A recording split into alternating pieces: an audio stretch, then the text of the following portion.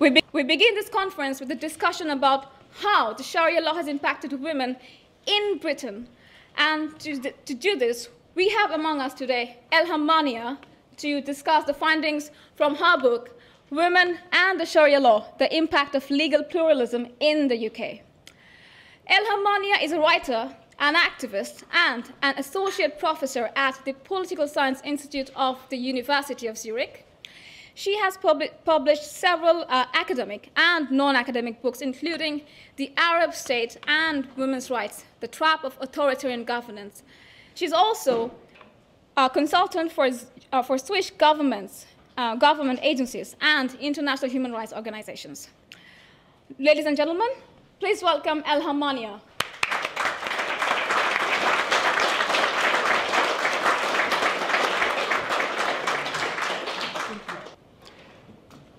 Thank you very much.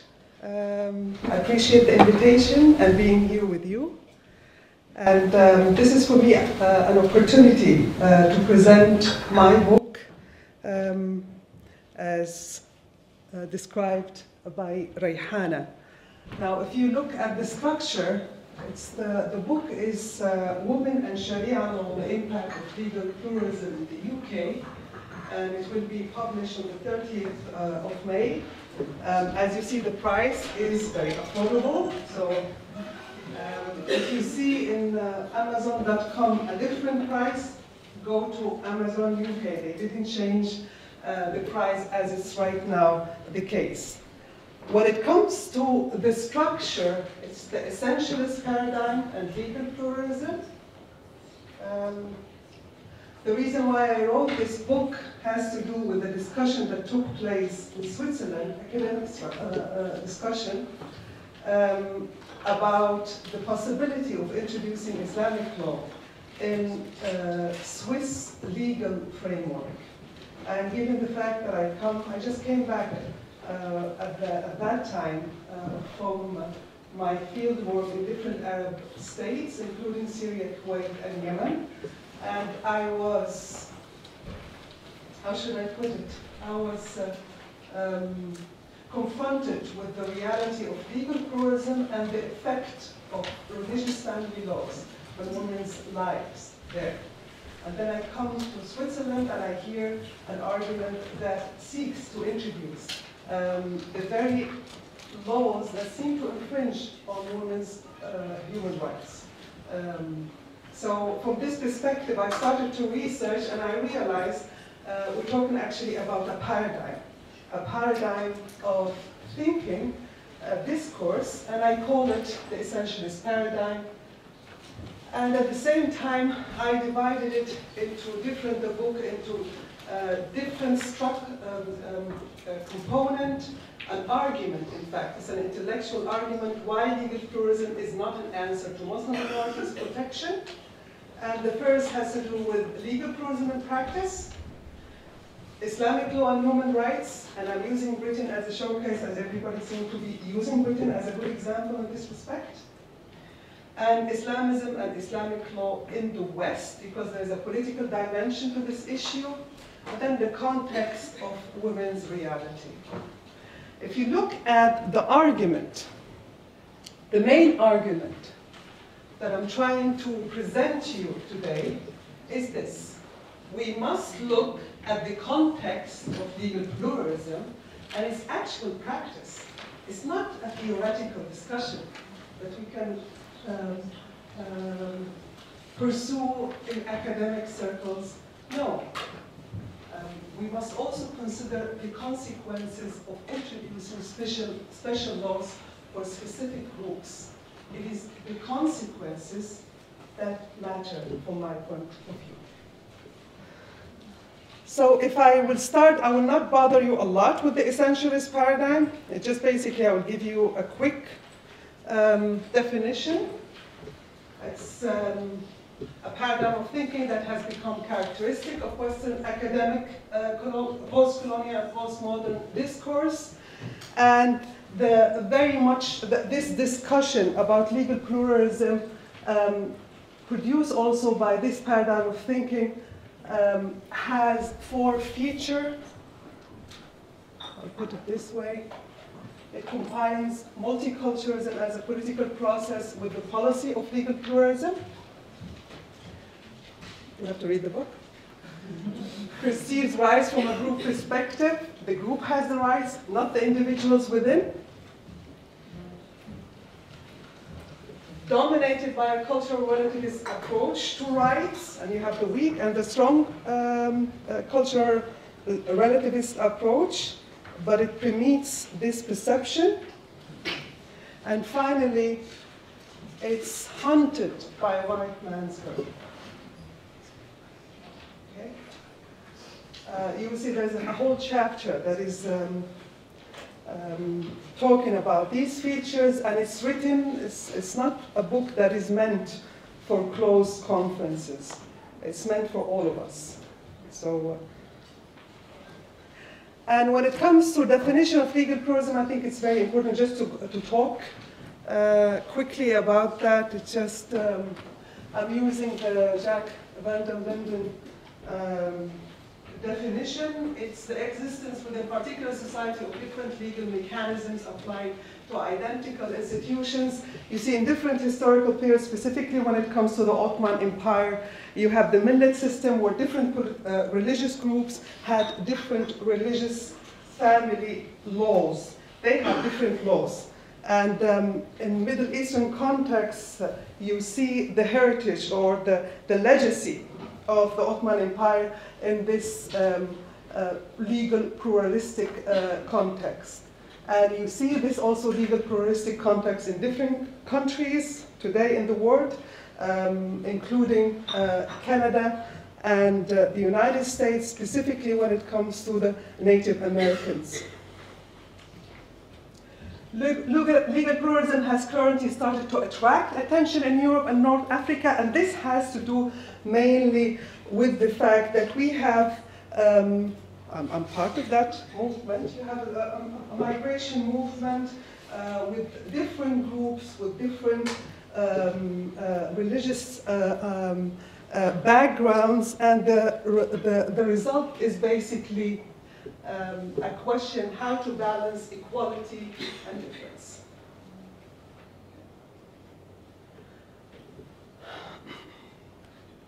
So I go to the main question, why legal pluralism is not an answer to Muslim minorities' protection. I have to say something here. It's like when it comes to the essentialist paradigm, it's not that they would like to violate human rights. Their intention is actually good. Their intention is to protect. They would like to protect minorities' rights. And they think this is one way of doing it. And that we introduce different laws for different groups. My argument, and I said the book is an intellectual argument against that, is basically, I don't think that's the right way to protect minorities' rights. Why? Because you have to look at different aspects. The first aspect, legal pluralism in practice. And again here, if you look at the type of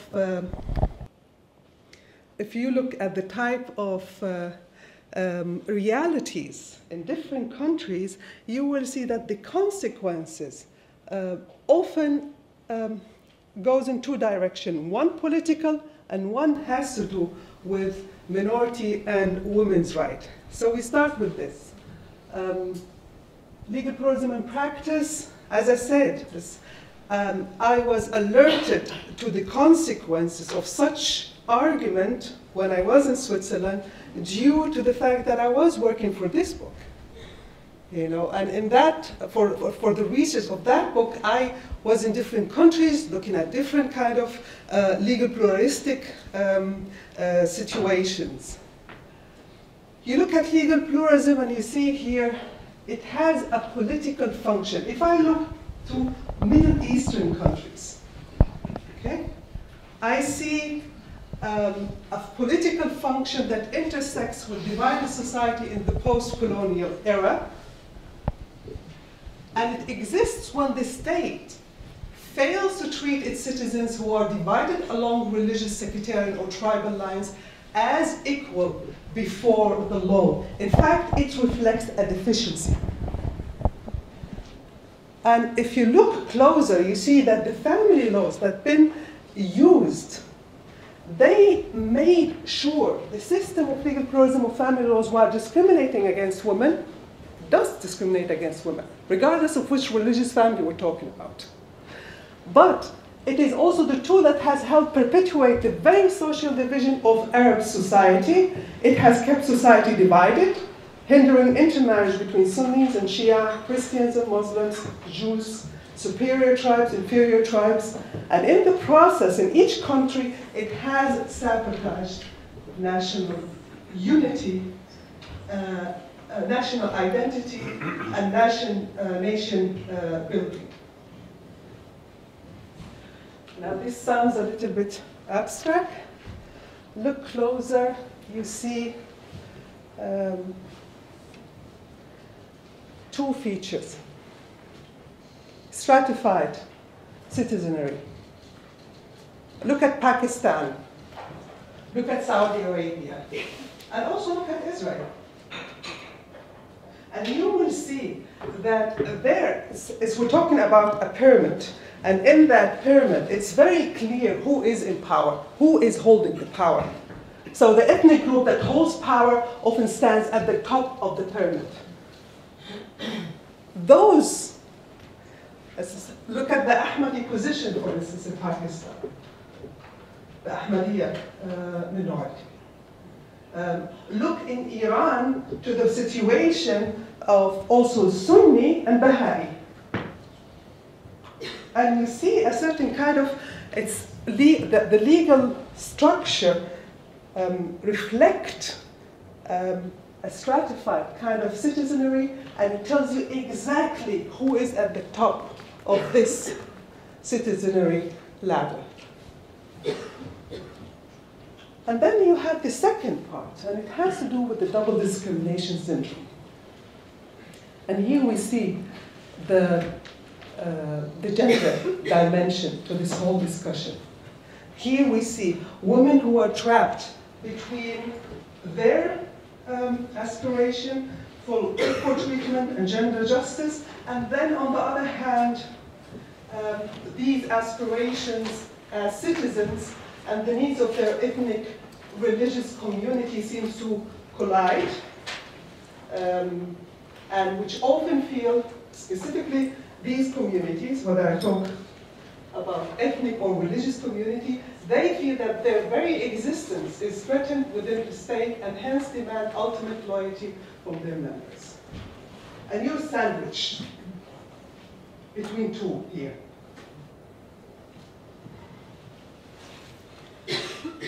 The second part relates, I talked about the Jirja system, I talked about different kind of like legal pluralistic realities in that chapter where I just focused on that dimension. But there's also another dimension. It has to do what type of law are we trying to introduce? It would be good if we ask that question. So, because the issue, as I said, it has to do with consequences. It's not that I have a position against a certain religion. I come from this religion. You know? And here, I have a definition of Sharia. I define it by the way it's being implemented in Islamic states and within Muslim family laws. And that means I'm not looking at a potential justice in these Islamic jurisprudence for the future. In fact, it's basically, I look at it as it is being implemented, and that means it's a selection from the corpus of legal opinions of jurists developed over the course of Islamic history, especially between the 7th and 10th centuries. It's very important. Remember, when was that developed? And it was developed in a different historical period. It was developed in a period where you have different perception to women's role in society. And this reflects, of course, on the type of jurisprudence that we have. And I just put the four sources of Islamic law: the Quran, the Sunnah, the saying of Muhammad, the Prophet of Islam, Ijma', that is the consensus of the jurisprudence on one specific legal opinion. For instance, the fact that a Muslim woman cannot marry from a non-Muslim man comes from this consensus. And it has, again, a political function. And then ijtihad is the use of the rationality. You could also replace it with qiyas. But in any case, these are the four sources. And it highlights, by defining it as it's being implemented, it highlights its problematic nature because we are not considering here its theoretical potential to provide justice.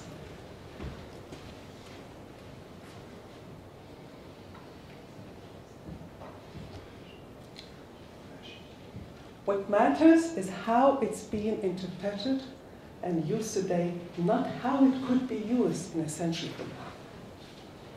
What matters is its obvious limitations and how it contravenes modern concepts of human rights. That's what matters. The consequences. It has to do with the consequences. Now, I will give you a very quick introduction into Islamic, into the status of women under Islamic law. And one has to basically look at it from two perspectives. On the one hand, women have full legal capacity under Sharia in relation to civil and commercial law matters. That means what? This is like when I get married, my name is Elham Manea, or Manea, and as everybody calls it now. And when I married my husband, his name is Thomas Knecht, I remained Elham Manea. I didn't lose my identity because my civil identity as an individual when I got married to him. Okay? At the same time, whatever I had in my position from property remains in my, I still own it. So from this perspective, a woman is an individual. And please notice that I always try to use writings of Arab and of scholars of Arab or Islamic heritage, just to show that we have a very vibrant discourse when it comes to this issue. And just Abdullah Naim also said that yes, we have this, but at the same time, Muslim women do not enjoy human rights on an equal footing with Muslim men under Sharia. And it's very important to mention that. How? You see these two levels within the Quran itself, the verses. So on the one hand, you see one level that tells you man and woman are equal before God, and it seems it pertains to the judgment and the treatment after life. But in this life, man and woman are not equal before the law, specifically when it comes to family laws, in family structures. And that you can see in different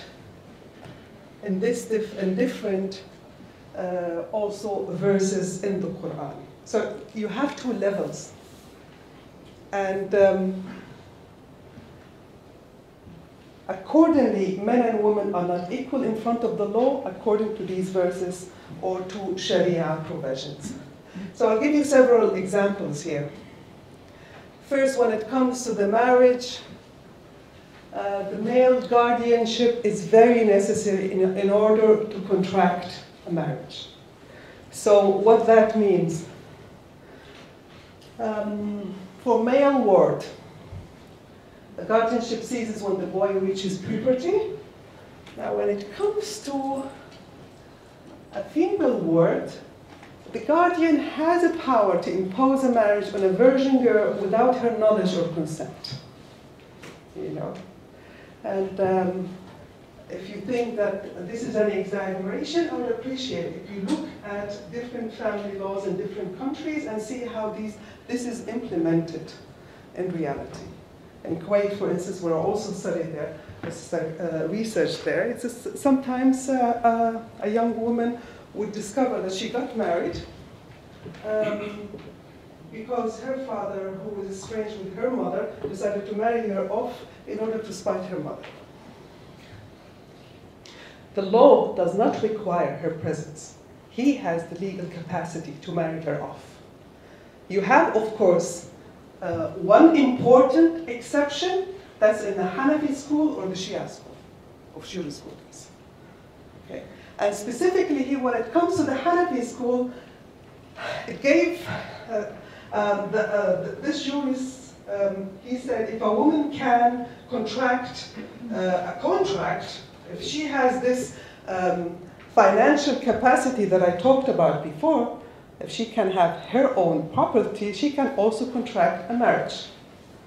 But she has to have, to reach age of puberty, and it wasn't clear when, but it seems to be 15 according to Abu Hanifa.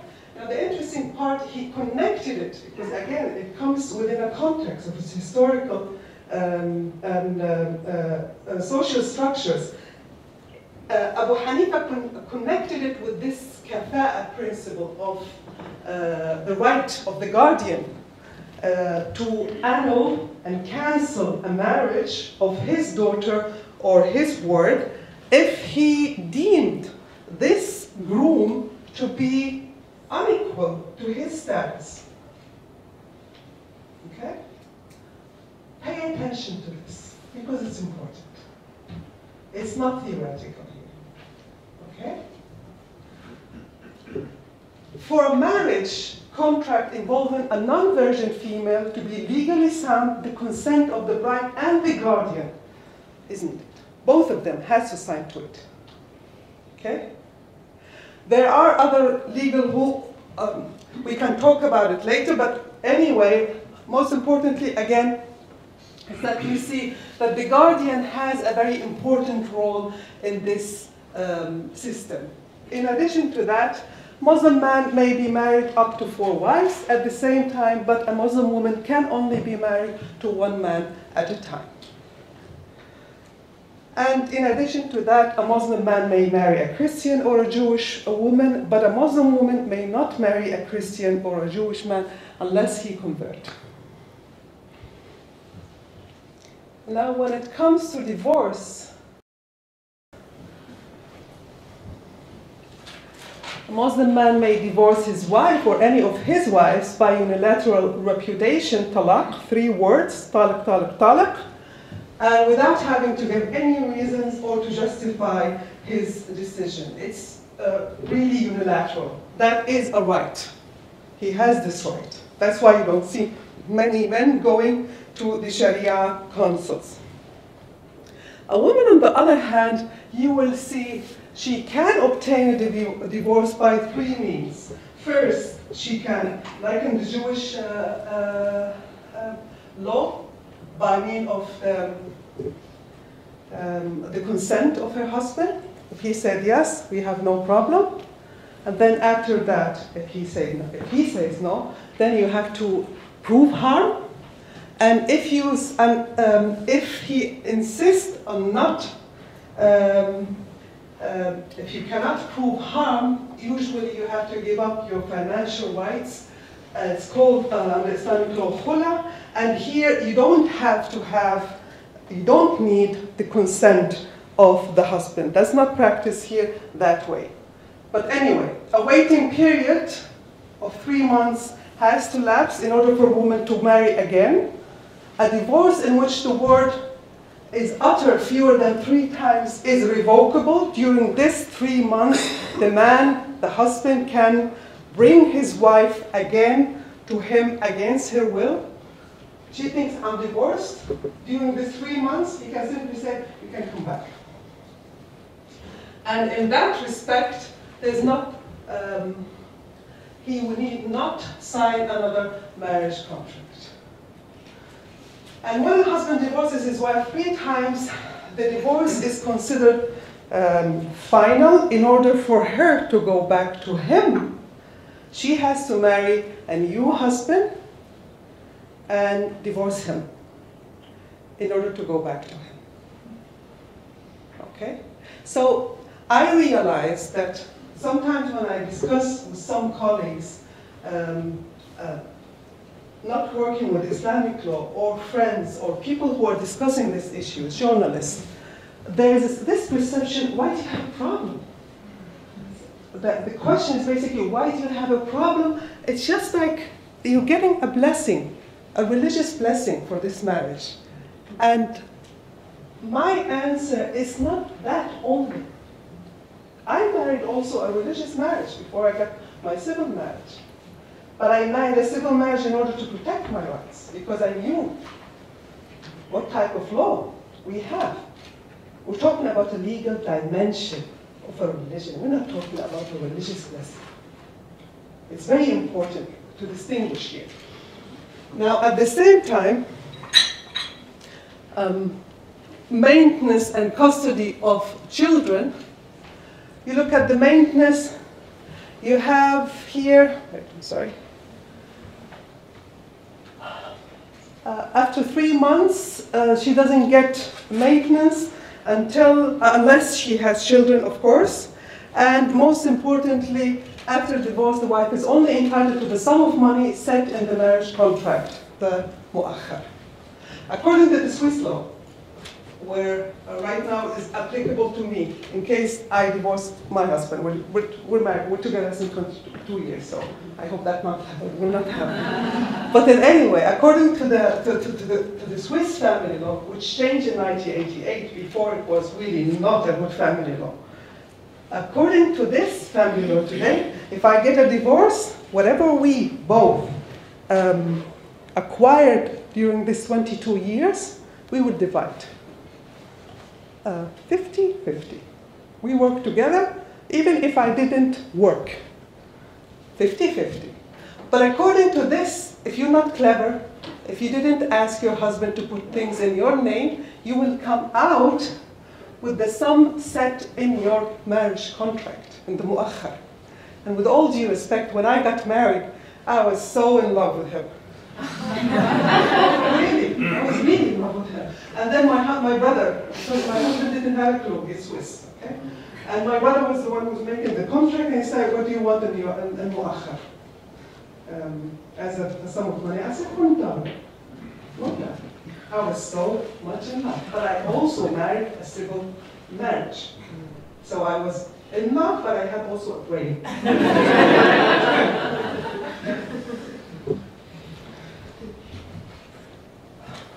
Custody of children, here you see a different dimension as well. Custody of children is entrusted to either the mother or father, depending on the child's age and sex. But younger children tend to be placed in the mother's care, and the father takes over custody when the child reaches a certain age. Okay? And that said, it's very important to distinguish between custody and guardianship, because the guardianship remains with the man, regardless. And you have certain stories, really, when you realize, for instance, in Saudi Arabia, the mother, or Kuwait, that was told to me by Khawla Matar. A woman, it's not important, someone else. She basically, an activist in Kuwait, divorced of her husband, she has the custody of her son. She has to go with him in an emergency to the hospital. They wouldn't let him in without the approval of his father. And his father was away. He was traveling away. And from this perspective, it sees that the distinction matters a lot. And most importantly, if a woman decides to remarry, she automatically loses the custody of her children. And when it comes to obedience, it's considered a duty of the wife. A wife should be obedient to her husband insofar as his commands are legally allowed and are ordained as duties of marriage. If a wife is disobedient, she loses her right to maintenance. And disobedient, that means if she leaves their home without the consent of her husband or without a lawful cause. Okay? It could be also disobedient that she would work against his will. And at the same time, if she refuses sexual intercourse. In this case, there are measures of discipline, disciplinary measures, and a husband may beat his wife if she is disobedient. He can resort to several measures when his wife is disobedient, the last of which is the most severe, beating her. If the woman obeys him, then she should stop using these measures. Now the problem is, it's like, I'm sorry that I bombarded you with these kind of provisions. The problem is, this is not theoretical when we talk. It's not theoretical. Sharia provisions are not theoretical when it comes to the lives of women of Muslim heritage. And it's very important when I'm saying that I'm talking here about classical jurisprudence. Okay? A classical jurisprudence. And it changes the way you apply these laws from one country to another. Some countries are trying to modernize. So the further you go away from the Arabian Peninsula, for instance, the more progressive the family law will become. And when I say progressive, it means that these countries are trying to modernize these family laws, stay away or get further away from the most restrictive or religious basis and move to a civil law. And let me give you a comparison here between two countries, Tunisia and Yemen. Tunisia had a civil law. And it's a civil law where they say, we are using the concept of ijtihad, but with this ijtihad we could basically come up with something that respects gender equality. And it's a civil law. So you see here, when it comes to Yemen, so 1992, a guardian is required for the marriage to be contracted. The guardian is respectively the woman's father, sons, brothers, their sons, uncles, the sons, uncles of the fathers, their sons. When one dies, the other comes. Main thing, he's relative, he's male. Okay? Here, marriage shall only be contracted with the consent of both future spouses. Unilateral repudiation of the wife by the husband, when it comes to Yemeni family law.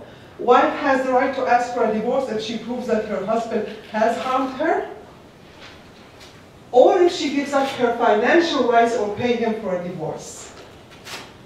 And his consent is necessary for this khula. According to classical jurisprudence, you don't need the man's or the husband's consent, but according to this reading, it tells you, yes, you need it. That's what's happening here as well. You look at the other side, divorce shall be carried out only before a court of law. Forget about this.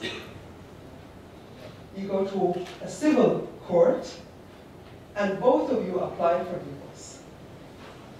We're talking about two Muslim countries, you know? And I don't think Tunisians are less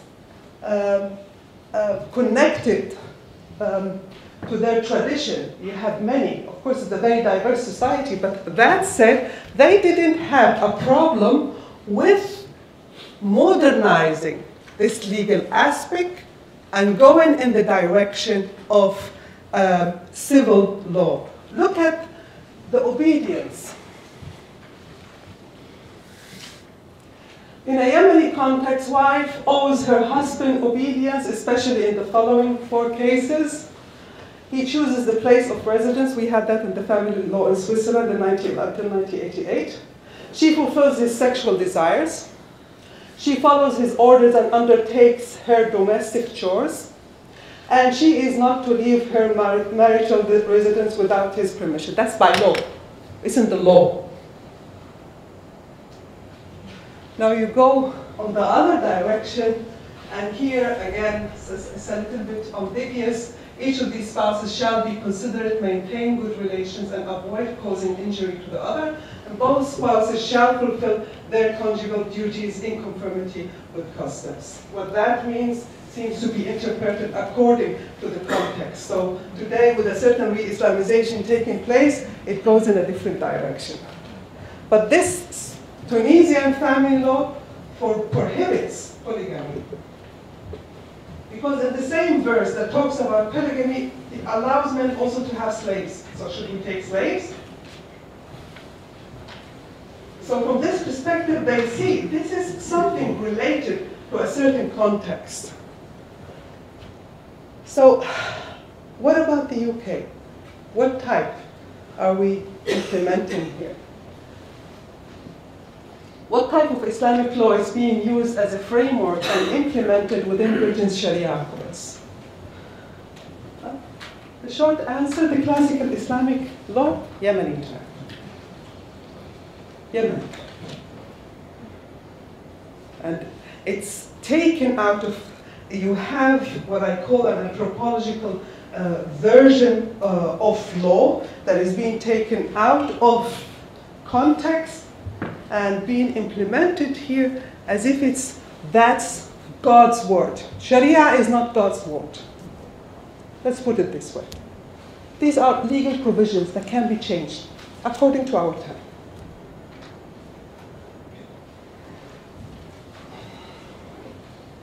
Now I'll give you some examples about the minimum age of marriage. According to the mindset seems to be prevalent in many Sharia councils here. And I'm using a quote from the president of the Muslim Arbitration Tribunal, because I think it's very problematic that under the arbitration law of 1996, that one can implement Islamic law in family affairs. And that said, please, what he's saying here, I was trying to see what is the mindset, what is the reference that he's using, okay? When it comes to minimum age of marriage, according to Islamic law, the classical one, there is no minimum age of marriage. And that means when a girl reaches puberty, then she's eligible to be married. You can contract a marriage according to a very rigid interpretation at any time. But the consummation of that marriage has to do with the puberty and the decision of the guardian whether the girl is fit to be married or not. And we have that in Yemeni Islamic law, where basically the father can decide if she is fit to have sexual intercourse. That's the wording of that article in the family law. When I asked him what he thinks about the minimum age of marriage, in my view, puberty is the right age. But puberty is the minimum age. Then the next criteria is the decision of the guardian. He has to make the decision. Because in some societies, 12 or 13-year-old women, girls, they are more or less fully fledged women. They are fully functional. And you in Western societies are having babies. They are having sex, so they are fully grown and fully mature. There are some 12-year-olds that are not in that condition. They are very weak.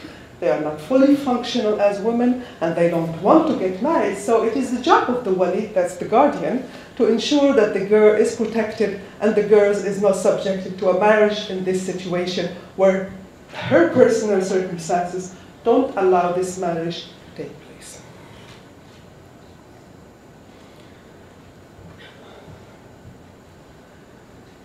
about the guardian. I have to say here, I did several interviews with several sheikhs who were arbitrating, that's what they're doing, and they're in these councils or tribunals, and some of them are really trying very hard to be on the side of the woman. Okay?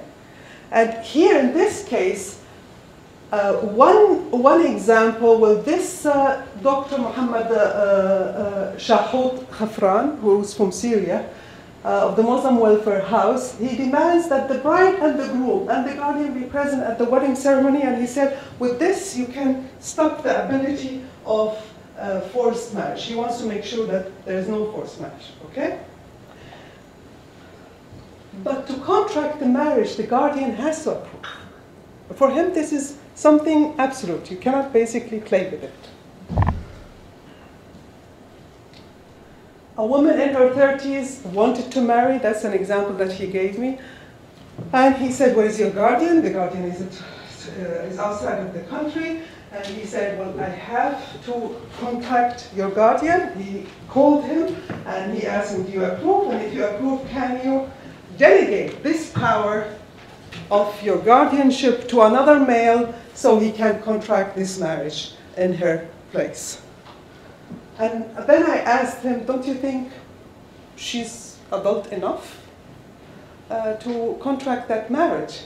And the way he answered was basically a matter of fact. The guardian is present. The guardian is present. So if he's present, you cannot basically get over this. And when it comes to the kafara, remember when I said keep attention to that aspect? The Hanafi jurisprudence allows the guardian to cancel a marriage if he deems the groom unfit, socially or religiously. It's how you define kafa'a differs according to which country and which jurisprudence. Now, and the people I interviewed considered this provision valid. It has been used and applied in the Islamic Sharia Council region and in the Birmingham Islamic Sharia Council of the Central Mosque. And the thing is, it's very arbitrary. Why? Because depending on your position, if you would like to be on the side of the woman, you will find loopholes. Okay? So in Birmingham, he was trying very much to be on the side of the woman. There, it wasn't. And that brings the core issue that we're talking about. You bring in an arbitrary system. An arbitrary system in a legal system that actually guarantees equal treatment. It's not that, let me just put it here. The treatment in Sharia courts depends. Depends on the type of Sharia court applying this law. It can either seek a fundamentalist interpretation of fiqh, or it can try to make the lives of women easier by seeking the most lenient interpretation. But that said, the mindset framed by the perception that Sharia is God's law, and I said it's not God's law. This is like, with all due respect, these are legal dimension of a religion, just like all religions. And when I see the family law in Switzerland, how it was shaped by religious perception before 1988, and how that changed, we see a process. And this is should also happen in different religions, including Islamic religion. Shaped by the acceptance of the rules that regulate marriage, divorce, polygamy, guardianship, inheritance, anything related to family affairs and women's positions within the family, there is no, you don't question it. That's the perception there. You don't question it. And judges reflected in interviews that their perception that this is what Islam commands. This is what God commands, and we are following God's law.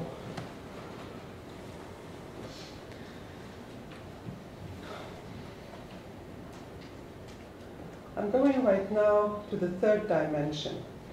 So the first dimension, you have, in fact, if I come to summarize what I said before, I said the first one, look at the reality of legal pluralism in different contexts, and you will see that they actually lead to a situation, specifically when it comes to women's rights, where these women are being treated differently, discriminated against. It has political function, and it can lead to discrimination against minorities. And the second one, what type of law? And that law, with all due respect, discriminate against women, and it discriminate against women with impunity. Of course, you have loopholes. Of course, the way you interpret these provisions may be left to the judge, but that said, it's the corpus, it's a corpus that was developed between the 7th and the 8th century. And then there is a political dimension to the issue when we talk about here. And that's the role of Islamism. Gesundheit. Now, when it comes to Islamism and Islamic law in the West, what I'm trying to say here, there remains the problem. That's not my words, I'm sorry. That's Dr. Osama Hassan. He said that in his submission regarding Baroness Cox's Arbitration and Mediation Services Equality Bill. And he wrote it for the Quillian Foundation. And he said in his response, there remain the problem of extremist clerks sitting on UK Sharia councils and publishing extremist fatwas that make life difficult for women, especially women. And he say Muslims because it's not only women, you have also LGBT groups who also can suffer from this, and you have young children and boys who also can suffer from this. When it comes to type of Islamism, I distinguish between two types. It's very important to look at it from this perspective. And these two types can also have ramification. The first one, what I call societal Islamism, you can call them new fundamentalism, as Olivia Roy does. And it refers to these puritanical religious movements which concern themselves with changing social behaviors that conform to their rigid worldviews, call for an Islamic mood of life, separate its followers from its wider society. It tries more or less to separate you from your surrounding with an argument that you really have to follow strict kind of guidance. And some of these, the movements that I mean under this banner of societal or fundamentalist Islamism are movements, they are usually modern Islamist movements, modern religious interpretation, and they were developed in the 18th centuries. One, Salafi Islam in the Arabian Peninsula in the 18th century, the other in the South Asian context, the Deobandi Islam, which is very widespread here, also developed in the 18th century. The second one is the political Islamism. It's a political ideology. Of course, it's shaped by a fundamentalist interpretation to Islam. And it's very important I teach about Islamism, and when you look at the literature, when you look at the biographies of all of these who developed the Salafi Islam and then Deobandi Islam, and then you look at the biography of those within this category, you realize that they were influenced by these movements. And I mean with that Hassan al-Banna, Sayyid Qutb, Abu al-Ala al-Mawdudi. It's an ideology, a modern ideology that seeks states' political power as a means of changing and transforming existing societies. Power is only a means to an end, and its goal is a revolutionary change compelled by a vision of a puritanical society and state. What brings them together, societal Islamism lacks a systematic political ideology, not concerned with state building. Political Islamism calls for political participation, but while he's doing that, he insists on a separate communal group Islamic identity. That's very important to mention here. What brings them together, in addition to ideology and interpretation, the two types, are their goals. And the goals are basically a society that is governed by God's law, not man, woman's made law. It's called Hakimiyya. A state where identity and citizenship are based and defined by religious affiliation and observance. And that's very problematic. Imagine a society, just change religious affiliation with race and color. And that will become clear what we're talking about here. A state run by a chosen supreme group of Muslims. In both literature of the two types, the word "you are supreme" by your observance is very much part of the worldview. Concept of military and missionary jihad, depending on the strategy, depending on the time, depending on the context, you might go for missionary jihad or military jihad. But of course, you have this division into two camps, we and them, believers and non-believers. And most importantly, they share a common feature. When they start with women. When they start with control of her behavior and body in their picture of an ideal Islamist world. So you have a political dimension. You cannot disregard it. There is a political dimension that we tend to ignore. Those Muslims in the West who call for the introduction of legal pluralism and the use of Islamic law are often, not always, affiliated with either forms of Islamism, societal, or political Islamism. So the issue is not only about conservative clerks and imams who are using the law in ways they have always known about. The issue is most significantly also political.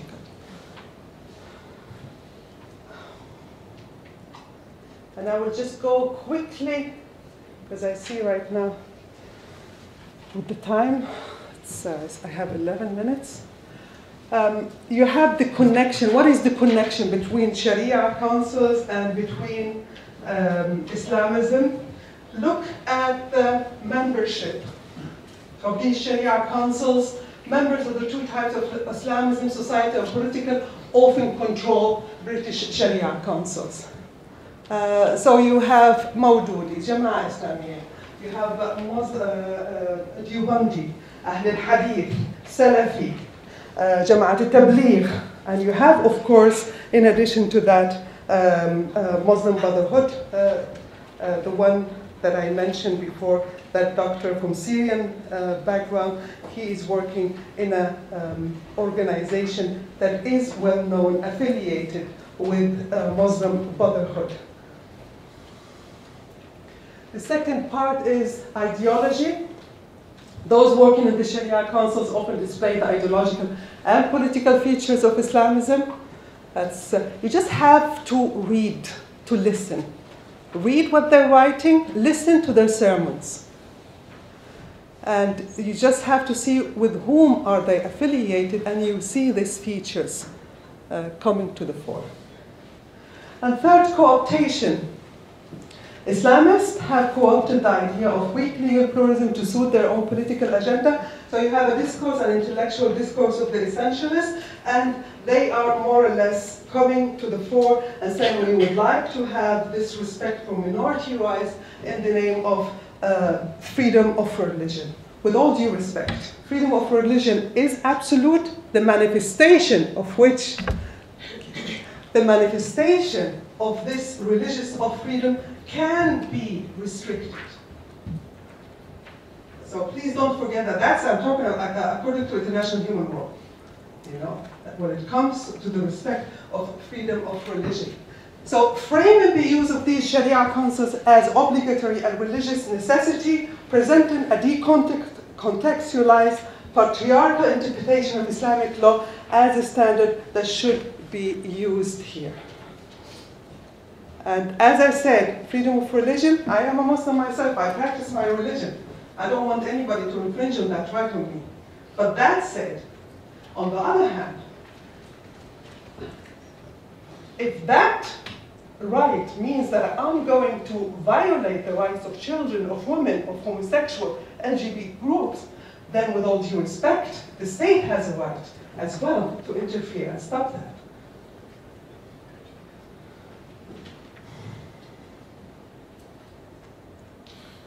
When it comes to gender consequences, if you have extremists, more or less, in many of these Sharia concepts, I'm saying in many because you have some, for Osama Hassan, Dr. Osama Hassan, who's the son of Sheikh Sohaib Hassan.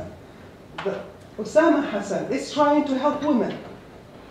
So please, you see some people who are trying to help because of a situation, and I will explain afterwards when I'm talking about the gender dimension, because they see that women are more or less stuck in a situation, impossible situation that we have created here in England and the UK, and we seem unable to solve it.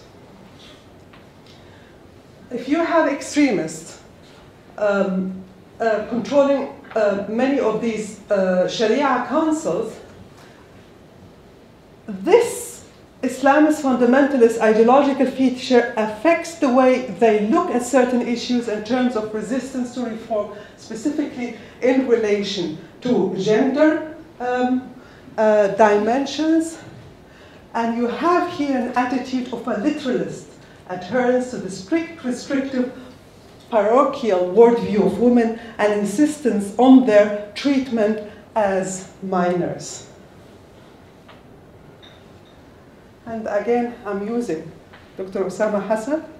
These extremist clerics will say a woman can never marry on her own accord. She can never divorce on her own accord. She can never have equal inheritance with men, let alone more than men. And they are all basing this on a literalist interpretation of the Quran, which is one characteristic of fundamentalism, in my understanding. I'm going to the fourth dimension, and I will conclude with it without giving a conclusion, because the recommendation I would like basically to present when we talk together here in the afternoon. When it comes, you would like to implement very often when it comes to this intellectual discourse about introducing Islamic law within Western legal systems, you have the argument, well, actually it's an argument where it looks at the person as an independent person. You have a choice. You have the ability to exit. So you have a kind of like, it's like you are going in a supermarket. You like to buy yogurts, and you have different types of yogurts. You choose whichever you want, okay? It's a privatized concept to justice right now. They're telling us, now you go into a supermarket, and you have the state's law, but if you choose, you could go and choose different types of laws. But you are an independent person. You can choose. My argument is always, you would like to choose, very beautiful. But please look at the context where we are talking from. And I've been to, as I said, Yemen, Syria, Kuwait. I've been to South Africa. I've been here. And I've been in other countries because of my travels, because of my work. And I've seen women's reality. And it's not as straightforward as one tells me. You have a choice. Yes, I have a choice. But what context are we talking? And I'm not talking about a woman like me, like you, educated. You have ability, basically to understand, hey, we have certain loopholes. I know exactly what I'm going to put in that contract. I'm talking about a context where the least privileged will be discriminated against. That's the most problem. You leave them vulnerable. And in my opinion, the state has a duty to protect here. So from this perspective, you look here, look at the gender-based violence that seems to be predominant in certain contexts, especially in the context we would like to introduce Islamic law in. Women in the UK with South Asian roots are more likely to live in poverty, to be unemployed, to be in poor health, and to inflict self-harm and attempt suicide compared to their female counterparts of other ethnicities. These are the outcome, this is the outcome of many studies, reports conducted by many of the women organizations that I see representative of here. Okay. Poverty and employment, economic inactivity is compounded often with the type of gender-based violence, and it's a gender-based violence that has also, that is being shaped by certain cultural perception. So you see here, rigidly defined matrimonial roles, duty of women to maintain the family izzat or honor, bearers of community and family honor. You can't bring sharam or shame on their families and the extended kin. And you have a social control that borders on locking out girls and women. A social control.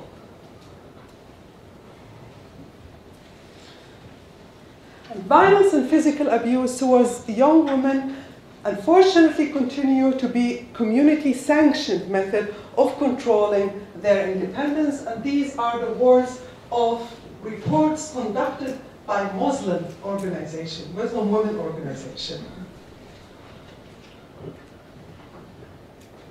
So when we talk about this exit option that we seem to like to use very much in our conference meetings, when we talk about the possibility we could bring in this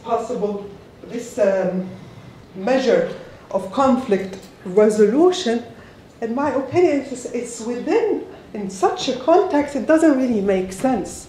It is within this context of patriarchal structures, social control, and the rise of Islamic fundamentalism, because that's very important. That's very important. It has certain consequences, and I will explain afterwards, that women of Muslim heritage are expected to exercise their choice.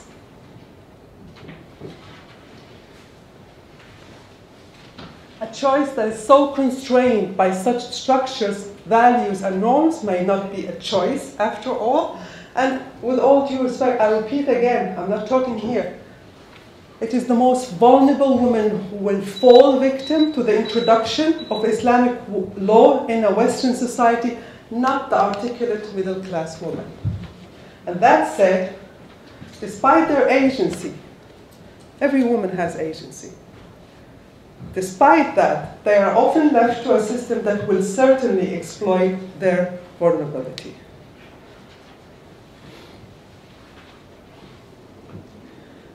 I said it's very important aspect about Islamic fundamentalism, because you have an Islamic fundamentalism that tells you you have to implement Islamic law in every aspect of your life, and this is a worldview of Islamism. It also insists on you that you have to implement Sharia in the way you resolve your conflicts, including family law, and the way the interpretation of this fundamentalist interpretation goes in the direction where it's basically the most, it violates dignity and rights of women with impunity. Okay? But that said, also the problem is, and due to many factors, and please read the book, you will see that there you have along these decades, in the last decades, a mainstreaming of Islamism, of the main worldview of Islamism seems to be permeating today. It's like much of the discourses that we see within closed Muslim communities. And it reflects also on their perception. So you have many women who are divorced according to the civil law, and they are told that's not a divorce. You have to have a Sharia divorce. And interestingly, in many Islamic countries, a civil divorce is a religious divorce. You don't need a religious divorce. So look from here, I thought it would be also interesting to you to talk about the profiles of women turning to Sharia consuls. You have the first type, which is about a woman who basically would like to have a religious divorce because she believes that a civil divorce does not suffice, and it has to do with this lack of information, specifically when it comes to mainstream or fundamentalist reading of Islam, but that will come also later. Anyway, that's one way. Within this category, you see another subgroup. Here, you see a subgroup of second and third generation of Muslims, South Asian, British citizens or migrants who, I think British citizens, who are basically born and brought up in England and often have a strong Muslim identity. They would like to have a religious divorce. And within it also you have the new converts to Islam who basically take up a religious mantle, and just as they want to have a religious marriage, they would like to have a religious divorce. The second profile, the second type, is the women who were married outside of the UK, and these marriages may be either forced or arranged. The thing is basically, again, the lack of information. No civil marriage followed in the UK. Now, according to international private law and according to British law, these marriages are valid. They are legally accepted. They're legally possible, and it's possible to dissolve it by civil court. But they don't know that. The women don't know that. So they end up in a Sharia court. And with this category, you see women who are basically, who come to England on a spousal visa. This is the category that I was talking about. Often marrying a cousin or a member of a clan living in the UK. They don't speak English, have little of any formal education, and unaware of their legal rights in England. And that said, they live under the patriarchal regime in the family household, often in poverty in a ghettoized area of England. And women in this category genuinely believe that the community is the only option they have in England. Okay? And then you have the third category. This is the third type, where you have, they marry in the UK, but a religious marriage, and they fail to register their marriage, and such marriages called nikah are not recognized under civil law, so these women must go to Sharia court to get a divorce. And the thing is, basically here, you have several reasons why women don't register their marriages. On the one hand, you have one reason is basically ignorance about the legal status of religious marriage. Some really believe, the moment I have the religious marriage, that means I'm automatically registered civilly. And they end up with a bad surprise when they get a divorce. Okay? You have another category of young women who would like to experiment. They would like to know this person really also sexually before they commit to a real marriage. Okay? And you have also husband who makes a deliberate attempt to trick his wife out of registering a civil marriage. And here, he on the one hand, there's an attempt to deprive her from the rights that civil law affords to women, and I've seen that also in South Africa, by the way, in the Diwandimu community in Johannesburg. And another reason, he's entering into a polygamous marriage. And this is a big problem. One common feature between these women,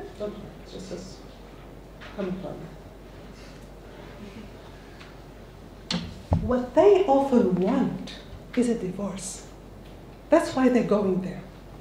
It's not that they want to have arbitration, mediation. What they want, I would like to have a divorce. I wouldn't have come to you if I didn't try everything else.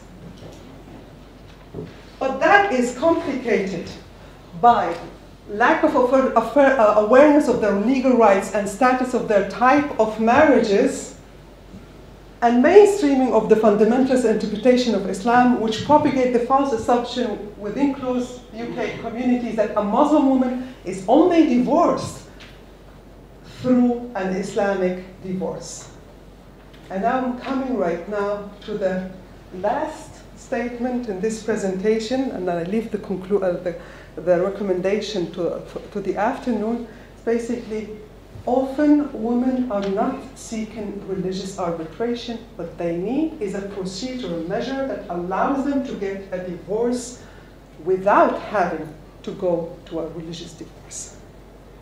And instead, we come up with an argument: you have to introduce Islamic law to respect minority rights, with all due respect. There are very difficult measures that has to be taken, but within British law, it is possible to solve the problems of these women without creating a parallel legal systems. Because again, and I repeat it again and again, it's the consequences that matter. The consequences. Thank you very much for your time.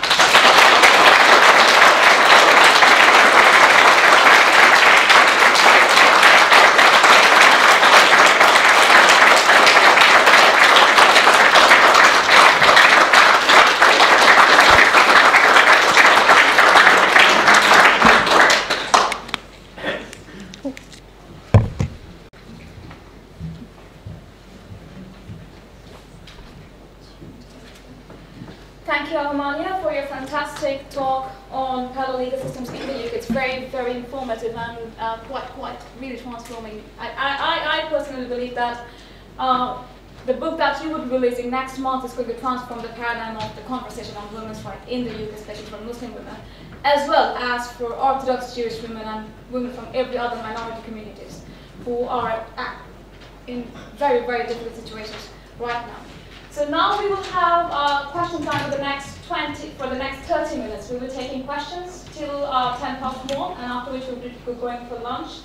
And I would request anyone who wants to ask questions to queue up either from the middle of the room. So anyone who asks a question first, we can just answer that. That's okay with the volunteers as well?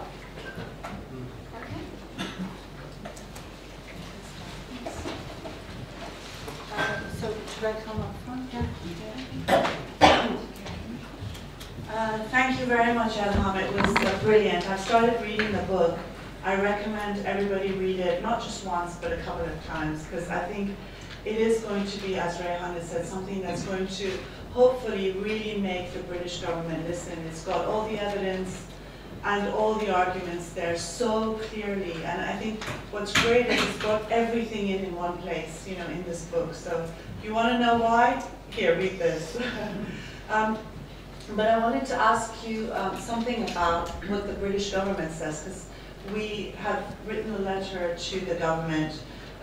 You know, we've got the speakers here from British Muslims for Secular Democracy, Southwell Black Sisters, Centre for Secular Space, EPRO, One Law for All. We've been corresponding with the government, and one of the things they say is that this is not a parallel legal system. Don't call it a parallel legal system. British law, English and Welsh law is supreme. You know, people are going for mediation. This is not a parallel legal system. So what would your arguments be about this in particular? Because I think that's one of the things, one of the hurdles we need to get across. Thank you very much for asking this question, because yes, it seems there is a certain kind of a denial on the side of many, including this response that you just described previously. It's interesting to listen to such an argument. No, they're just resorting to mediation, because if you are in the House of Lords, if you are in 10 Downing Street, you may not look at the reality as it is being lived in close communities. Because you actually have close communities. And within these close communities, and I know there was a huge response about this survey, about what Muslims really think. And with all due respect, I think this survey wasn't any different from any other surveys. That shows also constantly there is a certain reality of separation. And with this certain reality of separation, you also have another parallel legal system that tells women this is the way to do it. And you have to go through it. And within these legal structures, you have this mindset that I talked. You have this legal corpus. And you can't tell me that this is not parallel to a system that tells you you are equal before the law. I know the implementation is always difficult and it depends on your gender, on your class. I know that. But why complicate the issue further and add to it an arbitrary legal system? So from this perspective, it's a denial on the side of the government. And I do hope that they change their mind and they conduct their own research in a manner that looks at the reality. And they listen also to the voices from within these communities. Because it's incredible what many women and men are trying to change within these communities. And they're saying, enough is enough. Enough is enough. Yes. My name's Jocelyn Scott, and I'm originally from Australia, and what I can affirm to you is that in Australia both sides of politics have said no to Sharia law very, very clearly, and let's hope that they retain that position. But I wanted to say one thing about the arbitration and ask a question. On the arbitration, it clearly is a parallel system, because when women who are non-Muslim go to arbitration, the principles that are affected in the British arbitration system are not the principles that are being affected in the Sharia arbitration system, and therefore it's clearly a parallel system. If what was being affected through the Sharia courts was the British family law, then it would not be a parallel system. But it's completely different principles that are being affected, and therefore it's parallel. And it seemed to me that that's the categorical answer that really needs to be given. But my question is this. In this country, ecclesiastical law did rule family law, and that was where the origin of family law. And there was a struggle between the ecclesiastical courts and the secular courts, and eventually the secular courts won. And it was the last bastion, the ecclesiastical courts with the family. Therefore, do you think that one of the arguments that could be employed here to say no to Sharia law is that the same development has gone on in the British legal system of the escape of women from the ruling group in the ecclesiastical courts into the secular courts. Now, we would never say the secular courts treat women in this country equally in reality, but at least there is a recognition that there needs to be equal treatment and equal recognition of women's rights, for example, through family law. So would that be one argument that you can employ? Yes, and thank you very much for mentioning that, because in fact, that's why I mentioned the family law of Switzerland. It was changed in 1988. And look at the provision before 1988. I couldn't work without the permission of my husband. I couldn't issue a passport without the permission of my husband. And he can move to another canton and I have to follow him according to the family law before 1988. And these were shaped by religious interpretation, worldviews. And that's what I'm saying. That's why I say this. I'm not criticizing a religion. I'm talking about the legal dimension of this religion. And this has to move in a direction that respects the norms of gender equality and human rights as we understand them today. And from this perspective, yes, that's a very good argument, in fact. That's what I try always to say. Remember how it was before, and I say that to my students, and don't tell me that, because if you don't know your history, it would be easy, very easy, to forget that others are struggling in the same struggles that your mothers and grandmothers were fighting for. And you have, and that is also mentioned in the book, where you see, when I mentioned the struggles that are taking place in different countries of Muslim majority population, what they're trying to do, how they're trying to move forward. And there, the direction, despite the onslaught of fundamentalism and Islamization that took place because of the Islamist strength, you see a direction where they're basically saying, let's go away from this classical interpretation of Islam that I just presented to you.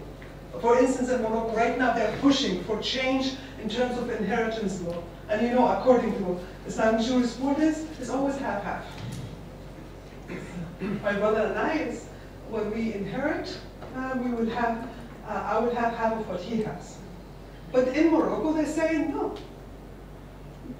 And they're trying to change it. And here, we're going backwards. It's like, let's not modernize. No. Let's bring this classical Islamic law, it's like an anthropological version of Islamic law, and let's implement it because we would like to respect the minorities' rights. Whose rights are we trying to respect here? It's certainly not the woman. And with all due respect, men are not monsters, you know. And from this perspective, it's, this version of Islamic law, the one that I showed you that is in Yemen, it doesn't reflect social realities that we have in different countries. So, questions? Can you please come to the podium? Thank you. I'd like to request anyone who wants to ask a question, please come to the podium and ask the question. Thank you.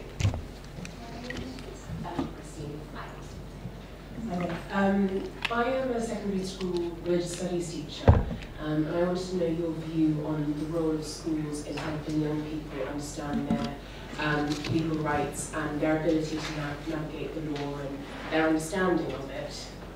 Yes, that's, I think it's a very important, I think schools have a very important role in mainstreaming the values and norms of equality and citizenship according to a perception of the human rights that we have. It's like enshrined in laws. The question is basically, how are you going to do that in faith schools? And that's a problem. And from my perspective, I believe state schools, they have a very important role in terms of showing and how to say it, it's like basically instilling these values in every child of this country, regardless of religion. But at the same time showing as well that not only you have rights, but you have also possibility to access these rights. If there's an attempt to marry you off, there is a possibility to say no, that you have the right to say no, and that you can say no. And that's the thing. It's like and that's it. While I'm talking about education, I talked about the Islamist dimension, the political dimension. And I'm talking about it because I see the whole thing as a big puzzle. But you have to put all the pieces together in order to see a picture here in front of you. Now, if you have 50% of the mosques, according to a certain report, controlled by two movements, the Deobandi movements and Jamaat al-Tabligh. And both of them are fundamentalist interpretation of Islam. And Deobandi Islam, please don't forget, produced Taliban. So don't forget that. Now for me, freedom of religion is absolute. How do you express it is another issue. And that means the state has an ability to restrict the madrasas that you have attached to these mosques. And I know many will basically look at other ways to just don't talk about that, but with all due respect, it's a responsibility. If you think you have the right to look how the kindergarten are teaching your children, then you also have the right to say religion is no excuse of instilling a certain kind of radical interpretation that has consequences, because it's not any type of message we're talking about here. It's a message that tells you, it's like you have to separate yourself and you have to hate al-wala wal-bara in your heart. You have to de-associate yourself from others who are considered polytheists. I've heard the word kufr, unbelievers, here in a way that reminded me of the time that I spent in Yemen in the 80s. And there, at that time, the Islamists were up there really starting their full force. And I was surprised to go there and hear that word, here, in the middle of UK. And this is mainstreaming of a Islamist, fundamentalist teaching.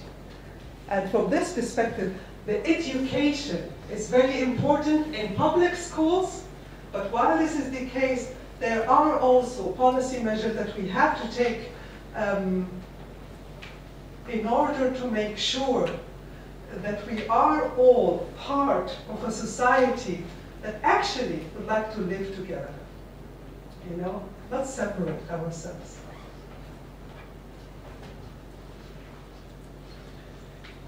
Thank you. Any other question?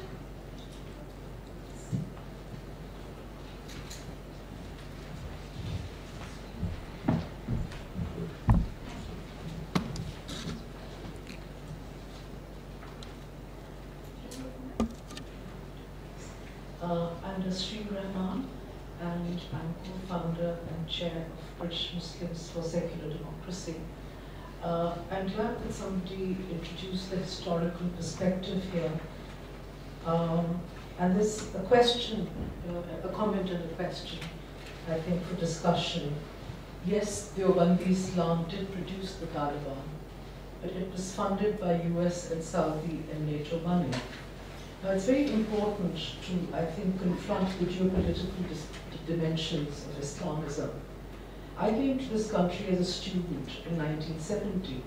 Why is it that when I left Pakistan in 1970 to come to university in Britain, I had more economic rights, I was an equal citizen in Pakistan, I had same rights to evidence in Pakistan, I had the same rights as men, and those had now been eroded. Why is that? Why is it that when I got married in 1975, I did not confront the issues that women have to confront today. Why is it that there were no Sharia councils at that time? I think that these are important questions that we have to ask, and we have to push our governments on this. That why is it that this is happening today? Why do we have faith schools today? Why, when I was sending my children to school in the 70s, I did not have the choice to send them to a Muslim school. Yes. Thank you. No, thank you very much. I'm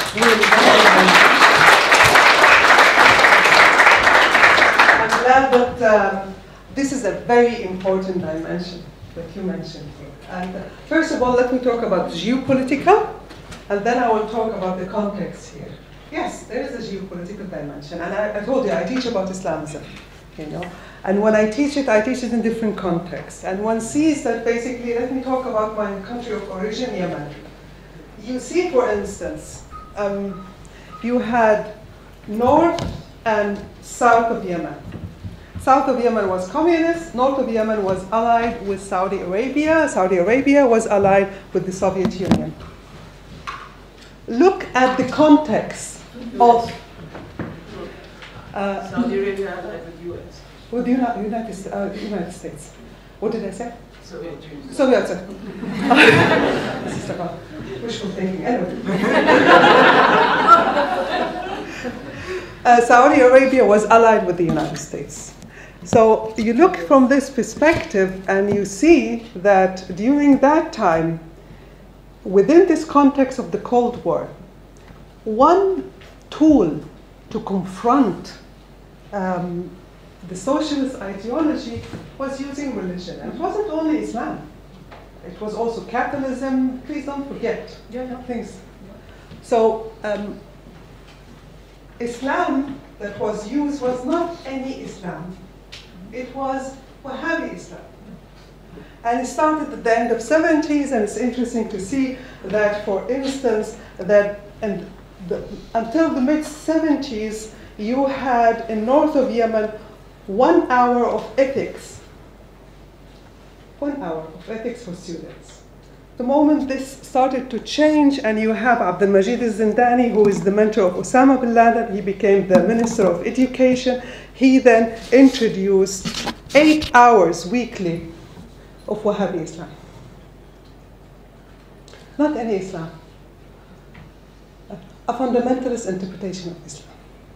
And that has been used. And it has been also used in Pakistan, but with the Deobandi movement, in cooperation with Saudi Arabia, with also, let's not forget what happened with Al-Haq.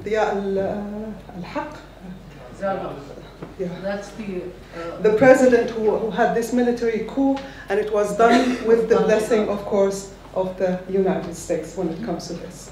And with it, a change in a direction of Islamization. So this is the geopolitical dimension. Okay. While I'm saying that, today, yes, we have this problem when it comes to, sorry, I always like to do that. While I'm saying that, when I think about it, today, yes, you have geopolitical dimension.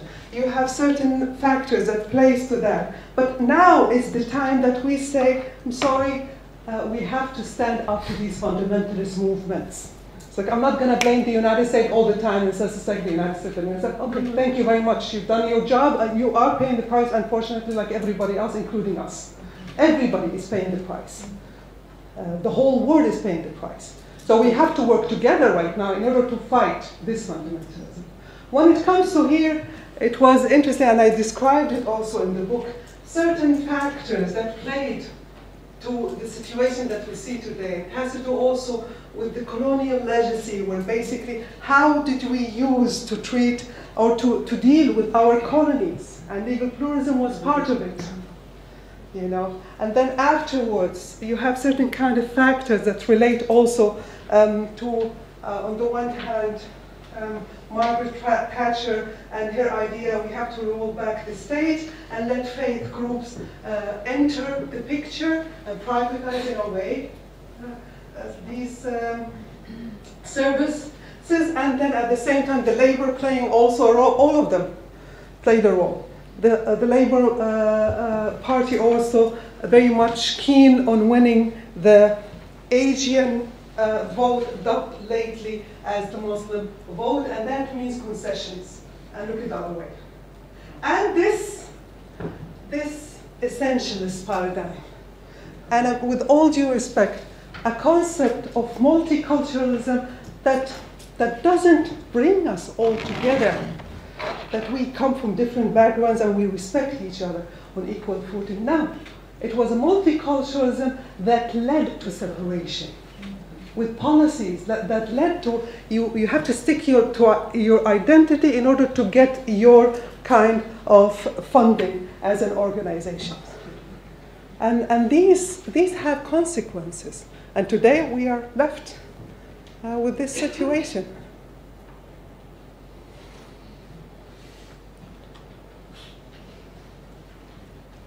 Any more questions?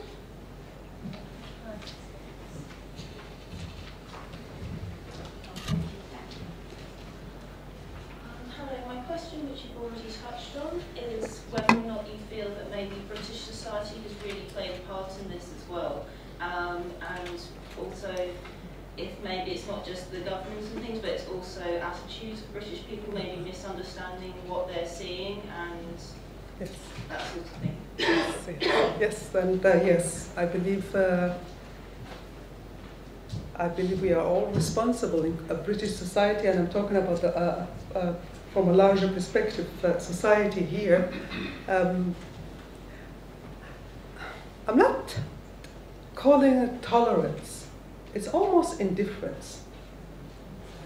But it's a real, I see a genuine fear of insulting the other. A genuine attempt to understand the other and respect the other.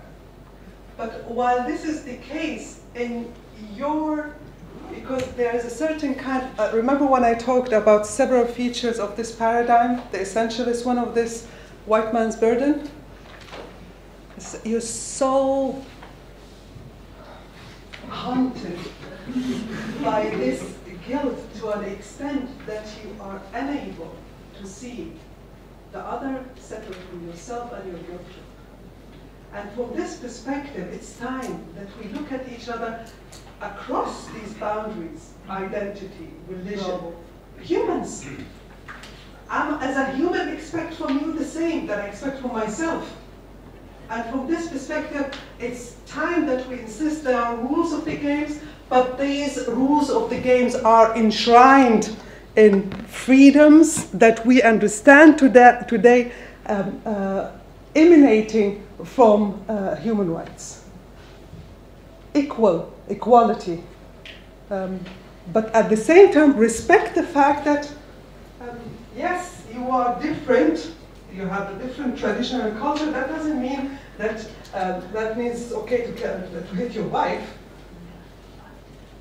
or that you apply a certain family law that tells you that she is a minor. So sometimes I get tired, honestly. Sometimes I really get tired by well-intentioned people, really well-intentioned. And I understand their motivation, and respect their motivation. But please, again, context and consequences. And once you look together, there might be a better approach to that than treating people differently and applying different laws in society.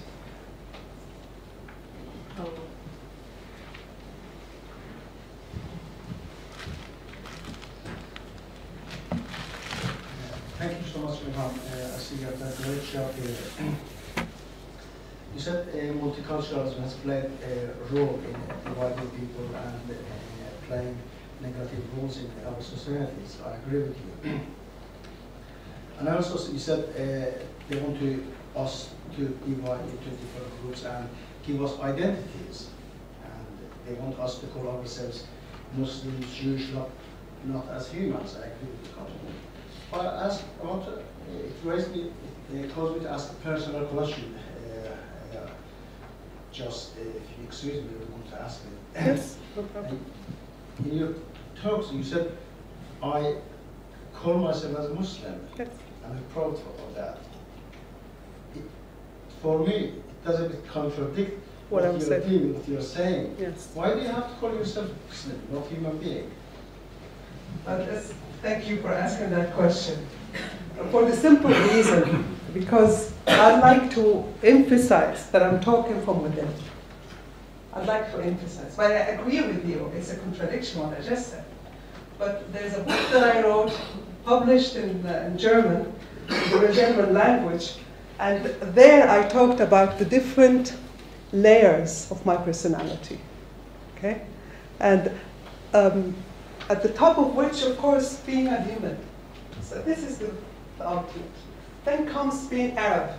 I'm not going to say Yemeni because Yemeni, I was born in Egypt, I traveled in many Arab countries because it's just, I'm a big salad, confused, you know? But I'm an Arab. The language, that's my mother, you know? The tradition, music, food, that's me, okay? That is part of me. Human, Arab, and then a choice. And that I hope that my daughter also got it. Religion is a choice. It's not that because my parents, I had a father when I was 13, told me you can choose. Imagine, 13 years old. And he was telling me you can choose being a Muslim, a Christian, a Jew, or an atheist. And my mother was like, pulling her hair. You know? And in the end, I decided to remain. There was a time when I was questioning myself to an extent when I don't want to do anything with this religion. But over time, I realized all religions went through this. You know, it's a choice. I choose to remain. And yes, it's a contradiction. I understand that the way I said it is a contradiction. But it's very important that this type of discussion that we understand is happening from within as well. And we together, all of us, whether we would like to be to choose this religion or be out of it, ex-Muslim, women who live under Muslim laws, doesn't really make any difference. We all have a stake here. Because it doesn't only concern Muslims and non-Muslims. For God's sake, the whole issue is a society. How does a society function? And since when applying different laws to different people has meant justice? Don't forget apartheid. You were part of a group, you had different kind of treatment. And it's interesting that the legal pluralism that right now that is being pushed by certain groups, even in South Africa, that was actually a legacy of apartheid. So from this perspective, I hope I answered the question. And again, I say it's our responsibility. Just don't be indifferent. Don't tell me that in the name of respect, I would basically look the other way around. Don't be different.